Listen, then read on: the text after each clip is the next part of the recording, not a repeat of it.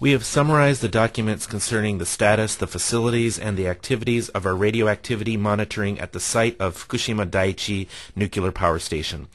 These documents will be described in several presentations.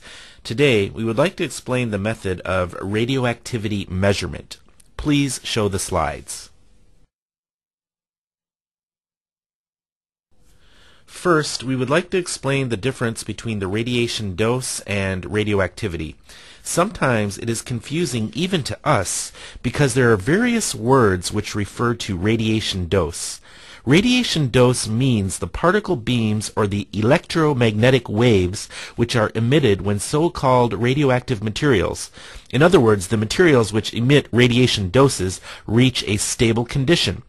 Those that have the ability to ionize materials is expressly called radiation dose. On the other hand, radioactivity refers to these materials' ability to emit radiation. In some cases, radioactivity refers to the radioactive materials themselves. However, if we liken it to a sparkler, the fireball is the radioactive material, the radiation dose is the sparkles, and the radioactivity is the amount of sparkles.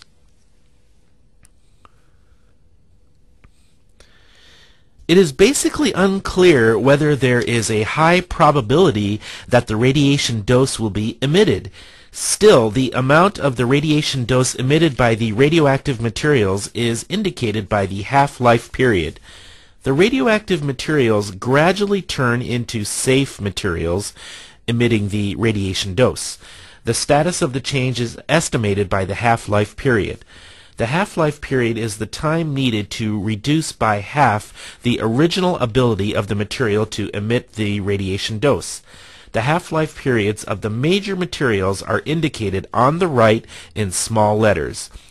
They are 3.8 days for radon-222, approximately 30 years for cesium-137, which exists in the power station, approximately 1.3 billion years for potassium-40, and approximately 4.5 billion years for uranium-238. Next, please. Now we would like to explain the kinds of radiation doses which exist around us. We are exposed to radiation in such ways as through cosmic rays, foods, and from the ground. The radioactive materials are taken into our bodies via foods and respiration. For example, approximately 4,000 becquerels of potassium, a typical material which we intake, is absorbed by a Japanese body weighing 60 kilograms. As shown in the graph on the left, the world's average annual natural exposure dose is approximately 2.4 millisieverts. It is approximately 1.5 millisieverts in Japan. In the case of potassium-40, 4,000 becquerels, which is the amount normally present in the human body. Generally, 30 becquerels are contained in 1 kilogram of rice, as shown here. Next, please. I've just mentioned that the world's average annual natural exposure dose is approximately 2.4 millisieverts, and in Japan it is approximately 1.5 millisieverts. The natural exposure dose varies from place to place. This is mainly rocks or granite. The radiation dose varies depending on the amount of radioactivity contained in it. In the Kanto district, the radiation dose is comparatively low because there is a layer of loam. It is 0.81 millisieverts per year in Kanagawa. On the other hand, in the Kansai district, the west part of Japan, there is a lot of granite. Therefore, the radiation dose is 1.10 millisieverts per year in Gifu. In looking at other areas in the world, in the Guarapari Desert in Brazil, the annual exposure dose is 10 millisieverts per year. I will explain in the next slide about the generation mechanism of radioactive materials. These are the radioactive materials which are produced by nuclear fission of uranium-235 and should be controlled at power stations. They are the nuclides such as iodine and cesium, which are important in order to control gamma ray exposure. The nuclides which are important in order to control beta rays are strontium and tritium, for example. There are also alpha nuclides such as plutonium, americium, and curium, or rare gases such as xenon and krypton. The basic mechanism of nuclear fission is described in the chart. When neutrons are absorbed in uranium-235, unstable material uranium-236 is generated. Because this material is unstable, iodine-131, yttrium-103, and several neutrons are produced.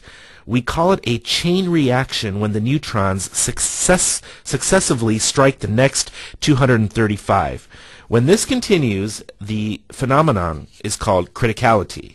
Materials such as iodine, cesium, and strontium are generated this way, but on the other hand, plutonium, americium, and curium turn into transuranium elements without nuclear fission when neutrons strike uranium-238.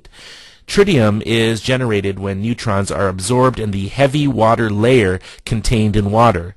In a reactor, a lot of water is stored as coolant. Tritium is generated when hydrogen strikes the slightly heavy water layer contained in the water. Next, please. There are 4 kinds of radioactive doses, which are alpha rays, beta rays, gamma rays, and neutron rays. We measure mainly the gamma rays, considering the influence its exposure has on human bodies. However, the beta ray and alpha ray can also cause severe problems in controlling the exposure dose. Therefore, we analyze the dust and have the workers wear full face masks. The ability of each ray to penetrate through to the materials is shown in the illustration on the right. The alpha ray can easily be shielded by paper. The beta ray can penetrate through paper, but not aluminum foil. The gamma ray has to be shielded with lead or thick iron plates. The neutron ray does not have a charge, which means it cannot be shielded with paper, aluminum foil, or lead. It can be shielded with materials consisting of comparatively light atoms such as water or concrete.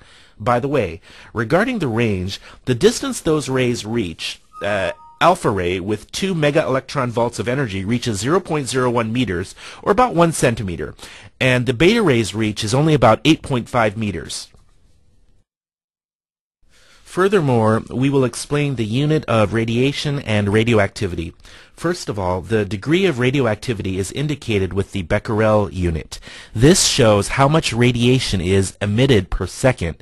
That is, the number of atoms of decay per second. For example, in the case of a floor, when we show the radioactivity of radioactive materials attached to things on the floor, the degree of radioactivity is expressed by becquerels per square centimeters. And in the case of air or water, the degree of the radioactivity is expressed by becquerels per square meters. And with respect to the radiation in consideration of its impact on human bodies, we use sieverts. The sievert is a big scale unit, and therefore we usually use the units of millisievert or microsievert, and for an hourly basis, millisieverts per hour or microsieverts per hour. We have so far explained that counts per minute, that is the unit that measures radiation, and sieverts are hard to exchange with each other. But basically, counts per minute means the amount of radiation that comes in a detector per the unit time. With respect to the lower right picture, not all the radiation that is emitted from the radioactive materials is counted by a detector. In some cases, radiation does not come into the detector, and in other cases, radiation enters but just passes through. When this happens, it does not produce a reaction in the detector. As shown in these examples, we can see that it is difficult to convert counts per minute, the number of radiation detected in the unit time, the number of becquerels, and the number of sieverts. On page 7, we show how we convert the unit in such cases. First of all, we basically compare the radiation that is actually detected with the standard radiation source, a source of which the number of becquerels is known. After that, we consider to what extent the counting rate matches and use A and X as conversion constants. Then, with respect to the assumption from becquerels per square centimeters to microsieverts per hour, as shown in the picture on the right, we assume to some degree the location of the detector and the shape of the surface with the radioactivity, and we count with the detector and convert the number of becquerels. Take an example in the case of cesium-137. If you take measurements at the detector's height of 1 meter for the contaminated area of 40 centimeters and detect 13,000 counts per minute, the result is approximately 0.04 microsieverts per hour in the conversion constant. This is of course dependent on the type of radioactive materials, the contamination area, and the distance. Next, please. We will now explain how we measure the radiation in plants. On page 8, the principle of measurement for radiation is shown. Basically, when radiation comes into a detector, it reacts to the surrounding materials on the path of the radiation, and the detector detects the results of such reactions. Mainly, there are 4 types. The first one is the ionization effect. With the ionization chamber type survey meter or GM tube type survey meter, radiation passes through the gases, and these gases separate the ions from the electrons. We electronically collect them and measure the volume of the current. The second one is the scintillation effect. When radiation hits materials such as sodium iodide, it emits fluorescence. We conduct measurements with a device called the scintillator, which measures the volume of radiation with the volume of fluorescence. The third one is the photoelectric effect. When radiation hits materials such as germanium, it emits photoelectrons that carry a specific energy depending on the type of radiation and energy, and we count them. Germanium semiconductor detectors or electron personal dosimeters are examples of this type. The last one is the mutual effect. This is used for detecting the special neutron, and there is a neutron REM counter that utilizes the effects of an alpha ray when emitted once neutrons hit in the power plant.